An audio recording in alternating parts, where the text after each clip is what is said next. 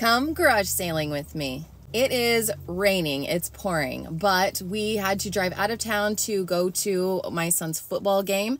And since he had to be here early, I have about half an hour, and I drove by what looks like maybe like a little bit of a garage sale flea market type thing. And they have a couple of tables covered up with a tarp, but I see a lot of items sitting out also, like glass items, which the rain won't hurt. So I am going to poncho up and go see if I can find something cool. And I'm wearing a poncho because my family took all of my umbrellas. Moms always get the short draw.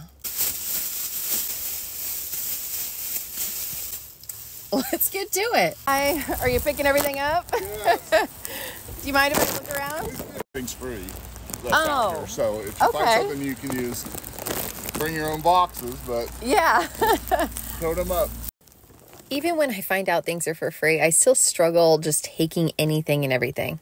I did think this magnifying glass was really cute though, and it would be really cute to decorate with, as well as this little Avon dish. I have one just like it I got for Easter, and so I might as well grab it to have a backup. I also really liked this brass piece and thought I might be able to clean it up. I didn't notice the crack until I got home though. This little lantern also caught my eye. I haven't really looked at it closely. I think it might be a pencil sharpener. I was getting poured on, so I just was kind of grabbing and going. I thought this was really cute, mainly because it's sealed and it came with the little spoon. So for my kitchenette, that would be perfect. And I definitely don't need any more salt and pepper shakers, but I saw these little lantern ones. I've seen them before and I've passed, but they're just so cute. And so today was the day they came home with me. Home was never like this. I didn't understand this. I thought it might be cute for my trinket shelf, but it seemed depressing. And I won't tell you what I think this looks like, but I'm going to say it's a double shot glass.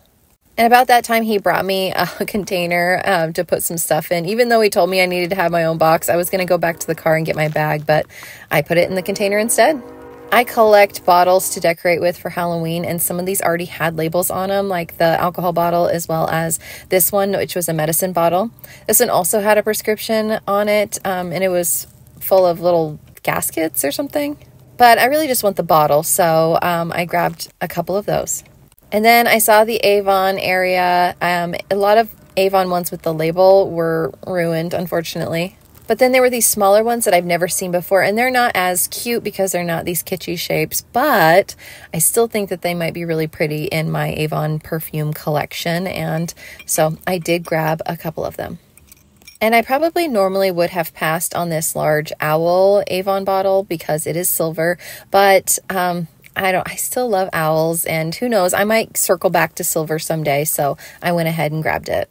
I contemplated these copper salt and pepper shakers for a long time. They were definitely more of a pink color now, and I almost got them, but I just decided that the lids were just too dinged up, and so I ended up putting them back. Although I think they'd be really cute around Easter. And then I found this little blue container. I don't know if it's Avon, but it definitely looks like one of the Avon containers that I already have, so I decided to grab it. And then this tiny little wrench was just so cute. I thought I might be able to fit it on my trinket shelf, so I grabbed it as well. So those were all of my findings out in the rain. Would 10 be okay? Oh. Yes, please.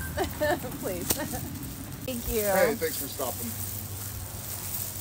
I think he felt bad because I was offering and he had already told me it was free. And so he did go ahead and lift the tarp for a few other things. Found out that things have been sitting out overnight, and it rained all night. So no wonder everything's so wet. But I did get, I need to wipe it off, this little happy birthday to you book. I just love the color of it. The spine is rough, but I do love the color of it, and it's getting a little wet now. Basically it just has like birthday information. It's like a perpetual birthday calendar, and so it has little information about each birthday, and then someone wrote some names in there of people who had birthdays that day, which is really cute. But I just thought that that was really neat. And then I thought this little Tums container was really pretty and cute and would be really cute on my trinket shelf. So thanks for coming along, guys.